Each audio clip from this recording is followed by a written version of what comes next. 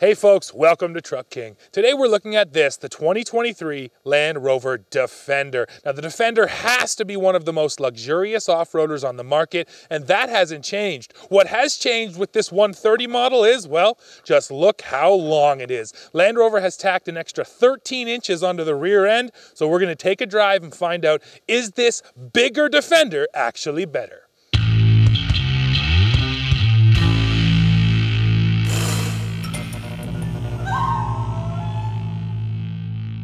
Let's start with the walk around. So powering this Defender 130 is the P400 powertrain. That consists of a 3-liter inline-6 turbocharged engine and a mild hybrid setup. Total system output here is 395 horsepower and 406 pound-feet of torque, and all of that is sent through a ZF 8-speed automatic transmission. Now the actual Defender you're looking at right here is the Defender 130 First Edition, which basically means it is fully loaded. It gets some unique styling, including the colors, which are unique to this trim. And then it also gets things like the towing package, the nicer interior luxury package. And when we're talking about towing too, I should mention capability. 8,200 pounds you can put behind this thing, which is a pretty serious number. And let's go look at the door jamb sticker to see the payload. All right, well, with a Defender this size, I mean, you just know we've got to see if Steve fits. Absolutely. I mean, this is really the big deal about this model, right, is the second row and then that third row. So right here, this is 38.8 inches of second row legroom. And what I want to show you is, look how adjustable this seat is. I mean, you can really push it forward. So if you do have someone big in the third row, you can give them that much space. Now I'm going to put it all the way back, and this is my driving position. And, well, it's actually pretty good. I have enough knee room. I have plenty of headroom up here too. I stand at 6'2", and then I can also reach down here. And this seat's got not much, but maybe about 2 inches of recline, so I can even recline. Yeah, definitely as second rows go, this one is pretty good, but the third row is more important, so let's climb back there now. And now let's climb into that third row. So this second row here folds forward and then pushes all the way up, which leaves an okay amount of space, but it's still a little tricky for me to get back here. And now we pull this back. And actually, I fit okay. I guess I wasn't expecting to, I don't know why, but I fit pretty dang well. I have enough headroom up here. I have enough knee room. Again, this seat is adjustable, so it could probably come back or go forward, which is really, really nice. I got my headrest up. And then one thing I don't think I have ever seen, this is a heated third row seat. That is pretty handy. Plus the third row has its own little sunroof back here. Yeah, you know what, guys? I'm happy this third row is so big. If you're gonna make a big vehicle like this with the third row, you might as well make it usable for a larger than full-size adult, and this one absolutely is. And here I go. Whoop. No, not graceful. It's important that you can fit people, but what about cargo? Let's open up the rear end here, and of course the Defender has the big swing gate back here. So behind this third row, you're getting 13.7 cubic feet of storage space. Not horrible, but not a ton of space, but of course you can fold it. And I should mention now, both rows, second and third, they go 40, 20, 40, which is a really unique split. You don't see that often. I think it's really cool if you have something long you want to put down the middle, maybe like skis or a hockey stick, because that's what we do here in Canada. So once you put that third row down, you're getting just about 45 cubic feet of space, which is quite a bit. Now, as for features back here, there's a couple. First of all, you are getting a plug over here along with the 12-volt outlet. And then maybe the coolest one, a couple of buttons here, which are just for the rear air suspension. So you can bring it up, or you can drop it down. Now you probably are thinking, why would you want to do this? Well, our first thought was when you're hooking up a trailer, it's really nice to be able to adjust your vehicle rather than having to adjust the height of the trailer to get under there and lift it up. Now on the flip side, when you bring it all the way down, this is just frankly easier to load stuff in. So if you are back here and you got something heavy to put in, you're buying yourself a couple of inches. I think that is pretty cool. And now here we are driving in this Land Rover Defender 130. And actually, we've put a lot of time in behind the wheel of this thing. If you watch the channel, you would have seen our Ram 2500 Rebel review. Well, this Defender was our ferry to and from Calabogie, Ontario, from the Toronto area where we live. So it's about a 4-hour drive each way. So we've got a lot of time in here. Yep, couple. So I think now, Dad, I'll just throw it to you right off the bat and just say, what do you think about the way the Defender drives? And do you notice the fact that this is the 130 and you got a longer rear end back there? To that question, no. Until you start doing something squirrely and then the back end really whips out on you. However, you know what? It's a nice, comfortable, quiet vehicle, and then again, for $100,000, it better be. Yeah, loads of power from that turbocharged 6.2 and really smooth power, which I like as well. So with everything you've already seen, Dad, I think we clearly outlined why you would get a 130, and that is because you want to haul a bunch of people or a bunch of stuff, maybe tow a decent sized trailer. So then the question becomes, well, why would you get a Defender over, say, you know, a competing luxury SUV? And I think the answer is off-roading. There's no doubt that Land Rover pays close attention, especially with the Defender, to off-roading.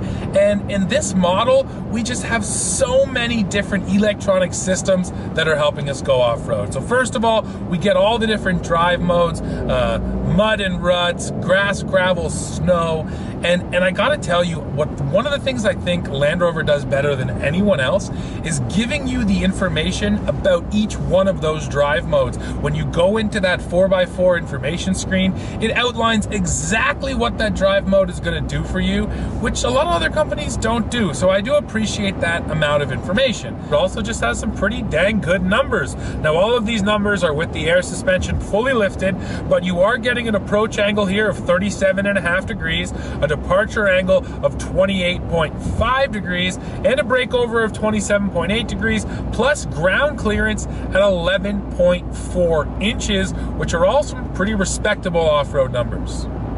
So one of the systems we actually put into practice, because no, we're not actually going off-road today, is the low traction control launch. So basically what this is going to do is, if you're on sand, or for us in our case snow and ice, you hit that button and it's going to allow you to have a nice smooth takeoff every single time, and we can show it to you here. So the first time, Dad just put his foot to the floor and watched the Defender take off. And it hooked up really good too, right? A nice set of winter tires. Yeah, absolutely. The four-wheel drive, it really went. And that was icy too. And then he put on that low traction control launch, and see it here. The Defender takes off super slowly and smoothly, and there's nothing you can do with your right foot to make it not take off slowly and smoothly.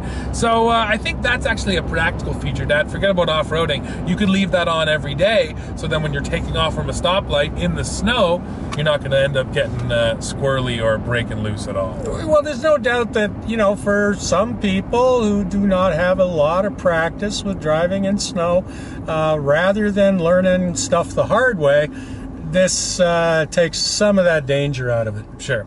And then I guess the final point on that is just to say that yes, the drive modes make a big difference. That's been our experience with this Land Rover, is when you're changing those modes, when it does all the different things that it does, it makes a big difference.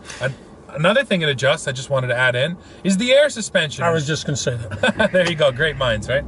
So here on our Defender 130, air suspension is a standard feature, and it's hugely appreciated when you're going off-road. Again, even in the deep snow, it's nice to be able to lift your body up a couple inches, or then slam it down to the ground if you're loading it, or heck, maybe you live in an apartment building and you got to duck under a low roof. So yeah, that's very good, too. Getting into an underground. Exactly. So yeah, no, love the air suspension. And you know what, it goes without saying too that for towing, that's always a great feature.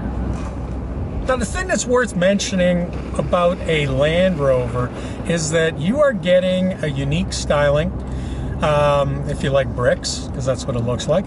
However, the interior definitely is different from anything else in this price range. So first off, if you got $100,000 to go shopping with, then you may very well be the guy who says, you know what, for this amount of money, I want something that's a little bit different. And I mean, you can look at a G-Wagon, so a Mercedes. You can look at top-of-the-line Lexus. You can look at the American brands. You can look at, you know, the granddaddy of them all, the Suburban, and kid it out. But I'll tell you something, this doesn't look like any of those. So if spending your 100 G's for you also means I want to stick out, I want people to comment on how unique my vehicle is, well, that's what you're buying when you get into this Land Rover. Yeah, you're absolutely right, because we test a lot of those other brands more regularly, and when you get in here, it doesn't feel like any of that. Now, one other point specifically on Defender, because with this new generation Defender, it went unibody, it went to independent front suspension, it basically became more like the other Land Rover and Range Rover products. Yeah, very much so. It is not the Defender of old. No, it's not as differentiated. One of the things, though, I like about the interior is we get all the luxury stuff, but they still have hints of a little bit of the utilitarian nature, such as the exposed bolt heads. Those aren't by accident. Those are on purpose. They still want you to feel, even if it's not really true, like this thing is a little bit more rough and tumble than the rest of the lineup, including, Dad, those fake kind of steel fenders. Those are a nod to the old Series 2. Yeah, back in the day, you could walk on those. Literally, you right? wouldn't want to walk on these. No. So, yeah, just little things, but that's it. Within the Land Rover lineup, if you go Defender, you're going to get a few of those more off-road, rugged feeling things. If you go for a Range Rover Sport, it'll just be kind of pure luxury. Well, the other thing that jumps out at me is the storage ideas and designs inside here. There, I mean, you got to see some of this unique center console with these open spaces underneath it, which would probably make my wife happy because she's always going, "Where's my purse go?" I go, "Leave it at home." And even just right up here, all this storage, right? Yeah, like I said, so when you look at the interior design here, you won't see this anywhere else. And then another feature I really like, that first of all of the camera systems, it's got a ton of cameras. They work at full speed too, which is interesting. Some brands will only give you it for a couple seconds at full speed. Some brands won't give you the cameras at all. Land Rover gives you full access to all the cameras at full speed. Yeah, they don't shut off. They say it's not recommended over 40, but they don't actually shut them off. So again, just a different approach to it. And then probably one of the coolest things I've seen in the cameras is that underneath camera, or the underbody camera. Now, it's not actually a camera underneath the body. What it does is it takes constant pictures of what's just in front of the Defender, and then it overlays those pictures onto a little outline of the front half of your vehicle, essentially showing you what's underneath. And again, I've seen these systems in Toyotas, and they only ever work at really slow speeds. Here in the Defender, it works at full speed, and yeah, I just think it's really cool. Now, we have gotten to the point, I have so much to say. No, I was just thinking, you know, with this one, you never actually have a question as to, did I hit the squirrel? Did I hit the squirrel? Because you're going to see it on the camera. That is true.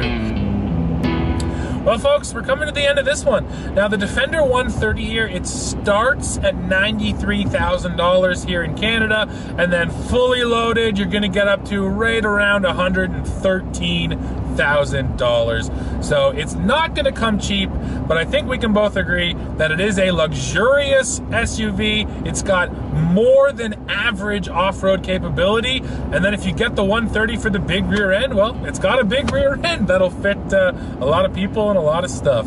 Any other finishing thoughts, Dan? No, I was going to say that is the unique feature, because of course there is that market for that large suburban-like vehicle, which is actually quite a busy market niche. So yeah, that's where they want to play in. Yep, absolutely. I think they nailed it.